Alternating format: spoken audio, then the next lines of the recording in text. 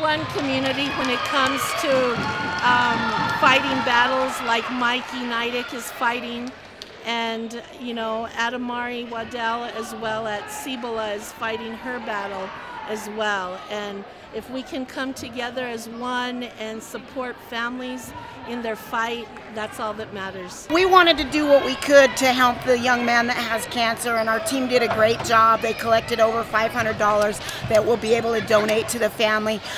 We definitely get after each other between the lines, and Lisa and I are very competitive, and our teams are very competitive with one another, but we're all on the same side for a greater cause tonight. It's bigger than the game tonight. I think it's more about everyone else and just getting it known out about the cause and what's going on with them, and just the fight, and getting people to support them in their challenges that they're going through right now. I told Coach Villarreal that with our sick player, you know, you sometimes take for granted the game, and you recognize that it helps you put things into perspective.